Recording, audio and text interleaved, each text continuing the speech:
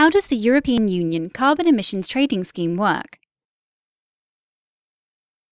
The greenhouse gases present in the atmosphere help keep the Earth at an average temperature of 15 degrees Celsius. Without this greenhouse effect, the world's average temperature would be minus 18 degrees Celsius. Since the Industrial Revolution, large amounts of greenhouse gases are released into the atmosphere as a byproduct of human activities. Their rising concentration in the atmosphere leads to an increase in the average global temperature, which in turn disrupts our climate. In 2005, to limit the emission of greenhouse gases, the European Union decided to introduce the first multi-state carbon market. In 2015, this has become the largest emissions trading scheme in the world. How does the European carbon market work? First, the European Commission defines an emissions cap for a certain time period. This cap is then divided and shared between the different market players in the form of tradable allowances. Each allowance represents the right for an industrial plant to emit 1 ton of CO2 equivalent. At the end of each period, plants must demonstrate a balance in their allowances and their emissions. They then have 4 months to return the corresponding allowances to the market authorities.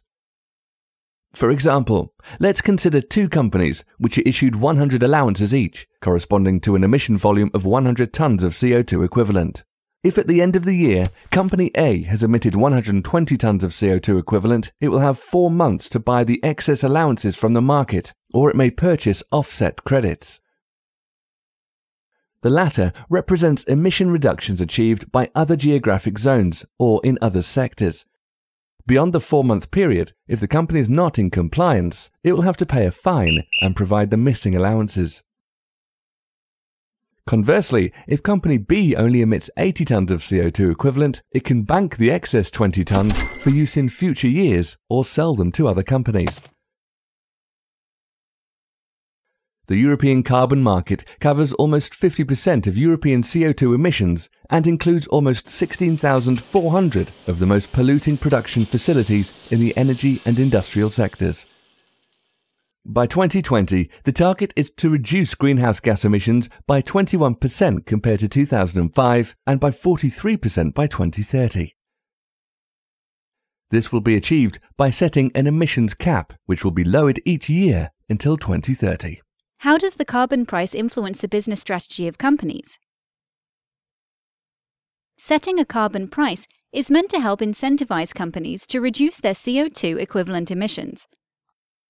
The company must decide what is the most economical option in the long term.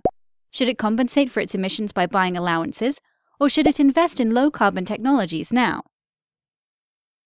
If a company anticipates that the price of carbon will be lower than the cost of reducing its greenhouse gas emissions through technology, then it will most likely prefer to buy allowances or offset credits. If the opposite is true, it will prefer to invest immediately in energy-efficient technologies or in renewable energies or both. That is how the carbon market supports the development of clean technologies, on the condition that it has a strong carbon price in the long term.